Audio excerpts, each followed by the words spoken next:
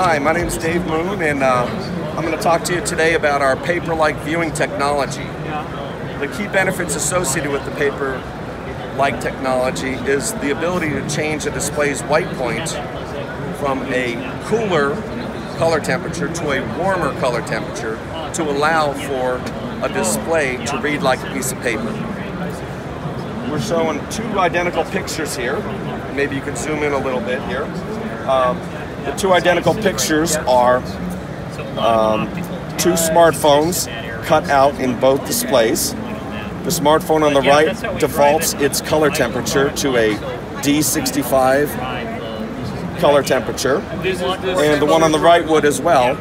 But the one on the left here also has our color sensor, our TCS3430. And this is a high accuracy XYZ Tristimulus Color Sensor, which allows us to accurately measure the color properties of light of this environment and do a white point adjustment of a display.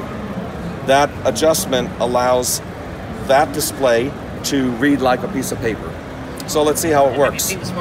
So when we go from this cabin right here is illuminated at 6500 Kelvin.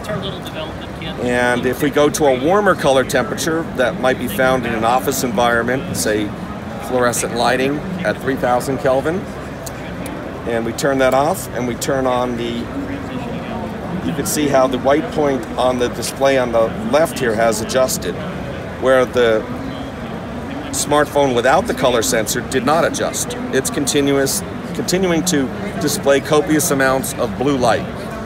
And that becomes even more apparent when you go to a warmer color temperature. So let's turn off the 3000 Kelvin bulb and turn on a 2700 Kelvin bulb. And you can see the display on the left here, how it adjusted its white point. And you can see that, how the reds and the yellows and the pink flesh tones continue to flow continuously. Whereas over here, you can definitely see the large amounts of blue light. And when we go from an artificial light source back out to a natural sunlight environment, you'll see how it readjusts yet again, and now the pictures are identical.